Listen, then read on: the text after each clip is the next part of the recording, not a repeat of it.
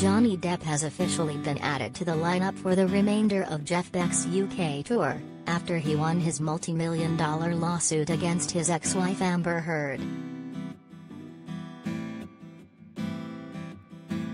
In what is the first step of the Hollywood actor, 58, being given My Life Back, Johnny will officially perform alongside his guitarist pal in Gateshead, Glasgow, Manchester, Birmingham, and York.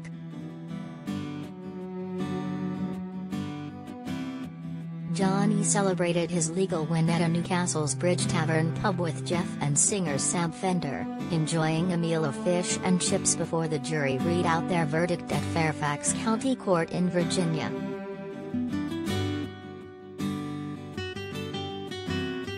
The Pirates of the Caribbean star was awarded compensatory damages of $10 million, £8 million, and a further $5 million, £4 million, in punitive damages, following a 6-week-long blockbuster defamation case.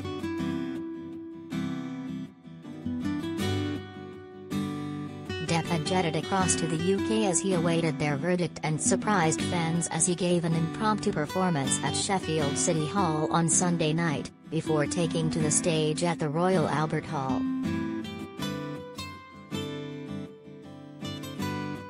And after proving a hit with the audience, Johnny has now officially been added to the lineup for the remainder of Jeff's UK tour.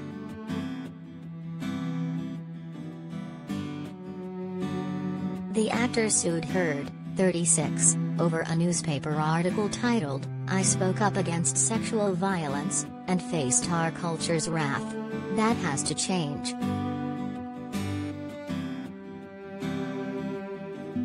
The article did not mention Depp by name, but his lawyer said it falsely implied he physically and sexually abused the Heard while they were together.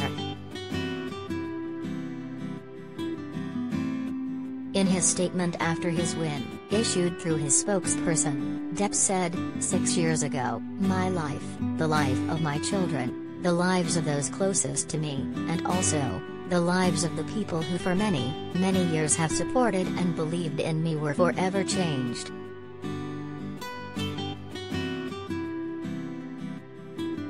All in the blink of an eye.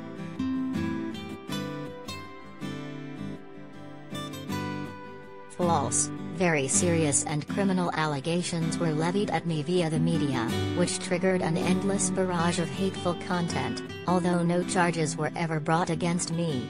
It had already traveled around the world twice within a nanosecond, and it had a seismic impact on my life and my career.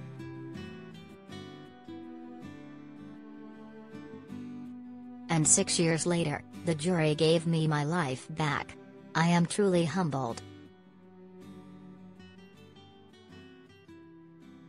Heard appeared downcast as the ruling was read out.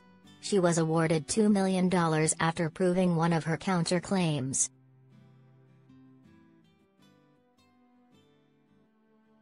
Following the verdict, Amber said she felt heartbroken by the ruling, adding she was sadder still that she had lost a right to speak freely and openly.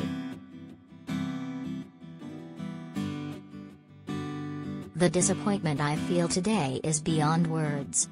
I'm heartbroken that the mountain of evidence still was not enough to stand up to the disproportionate power, influence, and sway of my ex-husband," she said in a statement. "I'm even more disappointed with what this verdict means for other women. It is a setback. It sets back the clock to a time when a woman who spoke up and spoke out could be publicly shamed and humiliated. It sets back the idea that violence against women is to be taken seriously.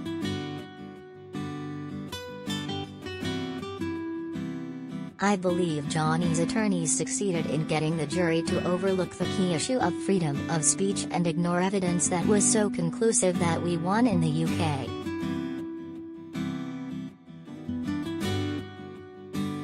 I'm sad I lost this case. But I am sadder still that I seem to have lost a right I thought I had as an American, to speak freely and openly.